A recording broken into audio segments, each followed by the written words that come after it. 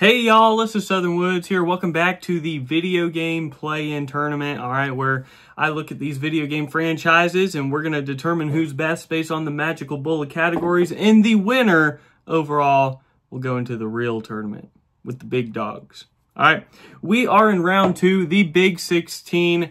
Last matchup, last round was a real exciting one. We had some underdogs get some dubs, and we had some sweeps and some close matches. So if you haven't checked out round 1, I highly suggest that you do. Let's go straight into round 2, the Big 16, with the #1 seed of this play-in tournament. Super Smash Brothers against the 17th seed Uncharted. This will still be best out of 5, so first to 3 points will win. Starting with category 15, which is going to be difficulty. So the harder, the better.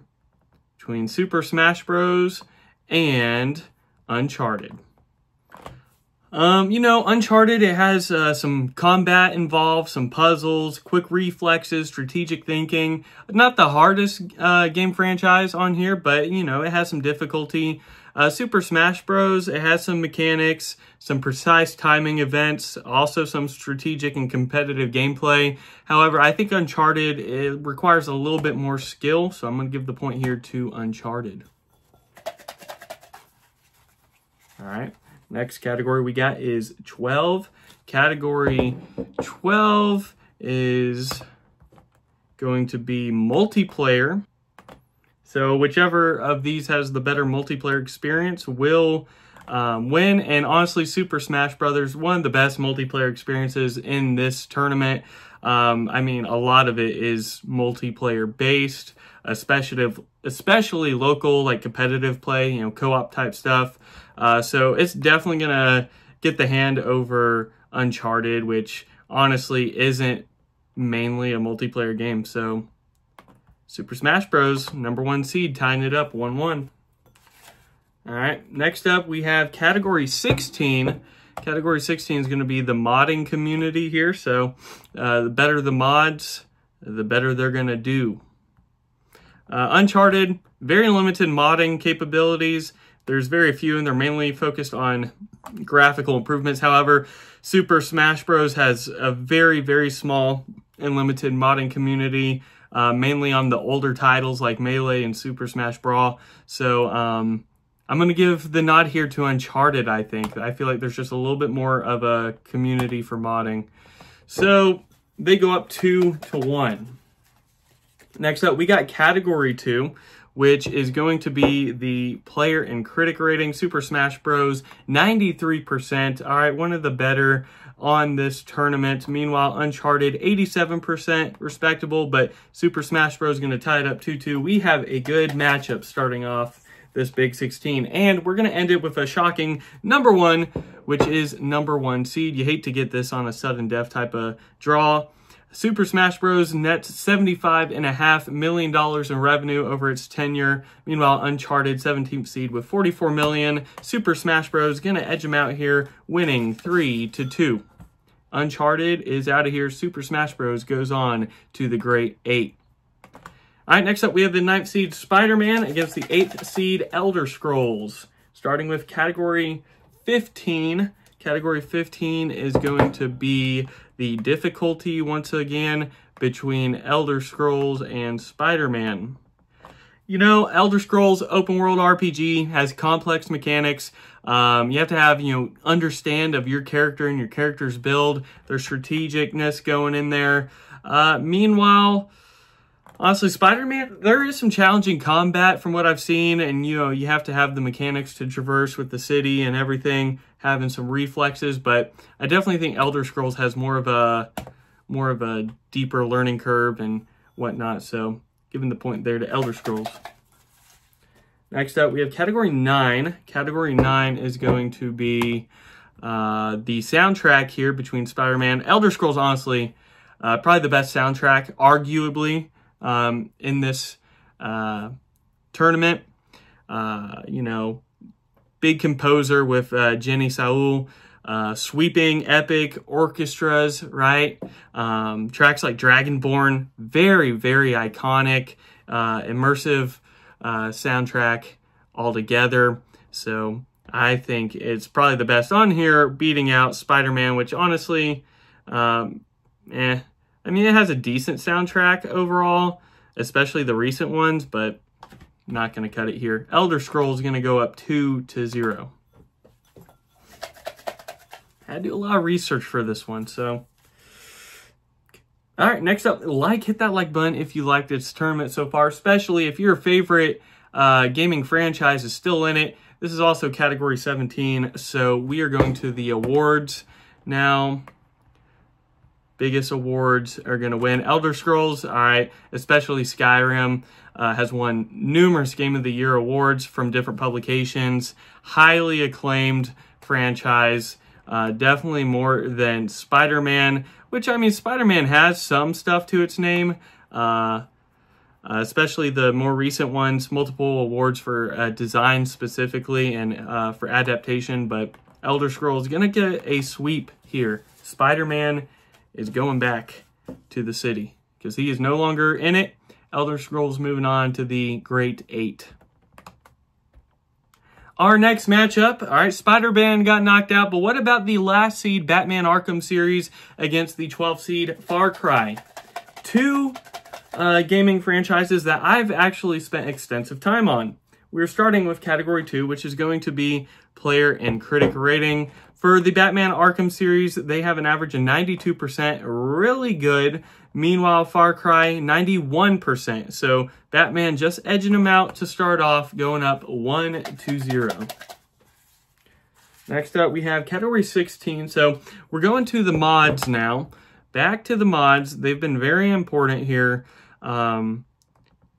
You know, in round 1, they were very important. Got drawn a lot. Far Cry, good number of mods. All right, especially Far Cry 3 and 5.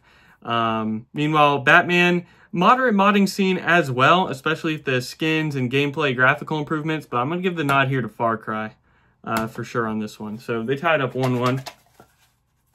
Next up, we have category 12. Category 12 is going to be the multiplayer experience between these two. Far Cry, there is a good bit of competitive multiplayer, expansive world gameplay. Players can team up, tackle missions. You know how it is with Far Cry, so definitely higher up on that list. Meanwhile, Arkham, primarily single-player experience, but does have some multiplayer elements. Not enough to beat out Far Cry in this category. Far Cry goes up 2-1. All right, next up, we got number 1. Category 1, the revenue. Batman's in last year with $35 million in revenue. Far Cry, $51 million in revenue. So Far Cry is going to get a convincing win against Batman, 3-1, sending our two superheroes of this tournament back home. Far Cry goes to the Great 8. All right, next up, the 20th seed Gears of War against the 4th seed Dragon Ball. First appearance of Dragon Ball in this tournament. First up is 15. Category 15 is going to be the difficulty. Once again, this one's playing an important role this round between the two. Gears of War, you know, third-person shooter, has some challenging combat. All right, you have to have cover and teamwork with Gears of War. All right, it can be difficult at times, for sure. Meanwhile, Dragon Ball, it can definitely be difficult as well. All right, kind of, you know, fighter on fighter sort of thing. There's definitely a learning curve with some of the movements. However, I just don't think it's as difficult as Gears of War, especially with the teamwork aspect. So I'm giving the nod here to Gears of War. See how many haters I get for this one. All right, category 4. Category 4 is going to be established date here. So the older the franchise, the better. Dragon Ball established in 1986. Actually, one of the older ones here. All right, that's the first Dragon Ball game, 1986. Meanwhile, Gears of War 2006, 20 years younger. Dragon Ball going to get a point here, tying it 1-1. All right. Next up, we have category 14, 4-14. And category 14 is going to be DLCs. All right, between the two. Dragon Ball, all right, especially Xenoverse and the Fighting Z series have numerous DLCs, new characters, new story arcs, gameplay modes, lots of DLCs in Dragon Ball. Gears of War, I mean, it has various DLCs too, regarding maps, characters, story expansion, especially Gears 3 and 5. But I think Dragon Ball has far more in terms of DLC, so going up 2-1. Next up, we have Category 2, the player and critic rating here. Gears of War, 94%, pretty highly rated. Meanwhile, Dragon Ball, 73%, one of the worst in this tournament, surprisingly. So Gears of War going to tie it up 2-2. Next up, we have Category 8. Category 8, something we haven't pulled that much, which is going to be storyline. I think this is actually our first time pulling it this whole tournament. So the better, more complex storyline is going to get the point here.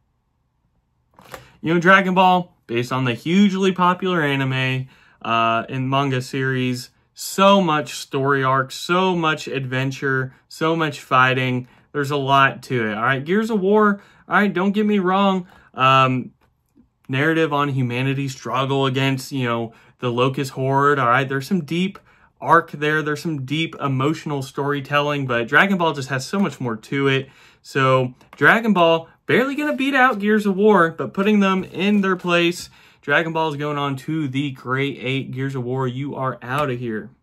All right, we are halfway through this round 2, this Big 16. All right, so take a breather if you need, and let's come back strong and see who else will make it to the Great 8. Next matchup, the 3rd seed Civilization against the 19th seed Guitar Hero. These games couldn't be more different from each other. Let's be honest here. We're starting off with Category 7.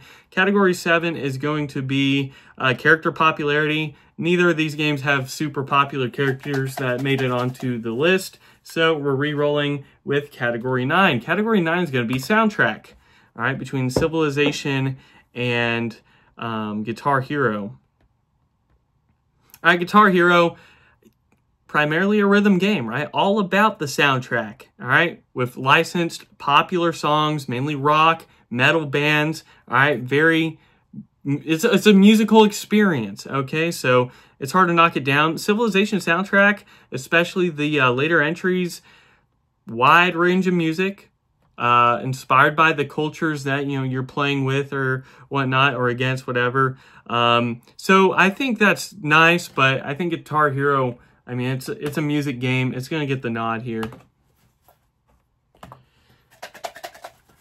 Next up, we have that like button. Yeah, hit me with that like button if you haven't already. All right, if you flaked out the first time, now's your chance. Let's go to the awards here, shall we? Between Civilization and Guitar Hero. Civilization, long-running game. All right, it's won several awards for its gameplay and depth. Very well received. All right, has good bit of awards to its name. Meanwhile, Guitar Hero, not as much. All right, it's won several awards, especially during its peak, due to mainly innovation and its cultural impact, but it hasn't won a lot since. Civilization, I think, is a little bit more in that category. It's going to tie it up 1-1. All right, next up, we have Category 15. Category 15 is going to be the difficulty once again. So let's see between these two. Civilization, turn-based strategy game, right? Steep learning curve.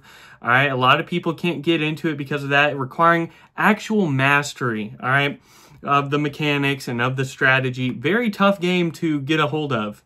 Or to get a handle of, I should say. Meanwhile, Guitar Hero, it has difficulty, all right? The rhythm can be challenging. You need precise timing, but I think Civilization one-ups it here. It's going up 2-1. Anyone can pick up Guitar Hero and kind of get the hang of it quickly. Not so much with Civilization. Next up, we got Category 4, which is going to be the established date here. Civilization first came out in 1991. Meanwhile, Guitar Hero 2005, all right? More my generation, not so much the 90s, right? So Civilization older, they're going to get a convincing win here. 3-1 against Guitar Hero. Moving on to the Grade 8, Guitar Hero is out of here. All right. So far, these lower seeds are getting knocked out this round, but let's see if the second to last seed, Dark Souls, can handle it against Street Fighter. All right, the 11th seed. One of Declan's favorite games. Trying to move on. We are on category 6, which is going to be logos, which Dark Souls actually won with this last round. Let's see if they'll win with this again against Street Fighter. I think Street Fighter's logo is cool, kind of retro, colorful, but I like Dark Souls logo quite a bit, so they're going to get a point here, going up 1-0. Next up, we have category 10. First time getting category 10 today, which is going to be cultural significance. So which one? All right, obviously, this is going to be Street Fighter. Pioneered the fighting game genre. All right, very retro, has a lot of influence in pop culture. All right, good bit of gaming lore there altogether. I think Dark Souls is getting there. It's really creating its own pop culture-ness, but it's not at the level of Street Fighter. All right, no way. So Street Fighter tying it up 1-1. All right, next up we got category 5. Category 5 is going to be number of games in the series. Well, that's gonna hurt Dark Souls because there's only 3 of them. Meanwhile, Street Fighter, there is, where did Street Fighter go? 40. So Street Fighter gonna get another point here, going up 2-1 against Dark Souls. Next up, we have category 13. Category 13 is film and book adaptations. Ooh, this is gonna be rough, I think, because Street Fighter has been around so long. There's numerous film adaptations, live action movie with Jean-Claude Van Damme, all right, several animated films. Meanwhile, Dark Souls, I mean, there's inspired books and comics from it, delving into its complex lore, but there's no film yet, there's no shows, so I'm going to have to give the point here to Street Fighter. So to Declan's dismay, Street Fighter moves on to the grade 8, while Dark Souls, his soul gets dark as they get knocked out. Yeah. All right, we have 2 more matchups in this Big 16 round. We have the 26th seed Counterstrike against the 23rd seed Fallout. Couple of lower seeds duking it out. Starting with category 5. Thought that was 2 for a second. Category 5, total number of games for these entries. For Fallout, there is 9 total games. For Counterstrike, there is 5. So, Fallout, gonna get the nod here. Going up 1-0. Next up, we have category 6. Going back to the logo preference between Fallout and Counterstrike. Counterstrike, kind of cool. I kind of like it, but it's honestly nothing too exciting for me, personally. Meanwhile, for Fallout, where is that guy? Oh yeah, of course, Fallout, classic, iconic logo. I like the lightning in the O. I'm going to give the nod here to Fallout, so they're going to go up 2-0 against Counterstrike. All right, next up, the one that flew will be chosen. That will be number 4, ladies and gentlemen. In category 4 is the established date. So that's been kind of important today. Counter-Strike first founded in 2002. Meanwhile, Fallout 1997, only a few years older, getting the point to sweep Counter-Strike 3-0. Counter-Strike is out of here. Fallout moves on to the Great 8. All right, and now our last matchup of the day, we have the 18th seed Bioshock against the 2nd seed Worms, the Worms series, where worms fight each other. All right, category 2 is what we're going to start off with, which is player and critic rating. Worms, 81%, all right, for being such a high seed in this tournament. Not super highly regarded. Talking about Bioshock now, 91%. All right, it's got an A, and it's getting the first point here. All right, next up we have category 1, which is going to be revenue, which Worms, $75 million revenue, Bioshock, $43 million. Worms ties it up 1-1. And next up, we have category 11. Category 11, I think this is our first time pulling it today, is going to be innovation. So actual innovation to the gaming world, which has more Worms or Bioshock. Bioshock, I mean, it combined immersive storytelling with first-person shooter gameplay, tackling very mature themes, to be honest, and philosophical questions, setting some new narrative depth and new standards into the gaming world. Meanwhile, talking about Worms, it's literally a turn-based artillery game with a humorous approach. I mean, it's its own thing, but it's nowhere near the innovation of Bioshock, so they're going to get another point, going up 2-1 against Worms. All right, next up we have category 8. Category 8 is going to be the storyline. So I think we know where this is going. Bioshock, I mean, super rich storyline and narrative. Worms, not much at all. So I have to give the point here to Bioshock, which handles Worms fairly easily. So the second seed has been knocked out early. Bioshock moves on to the Great 8. This has been the second round. Thanks for joining me. Something to look forward to.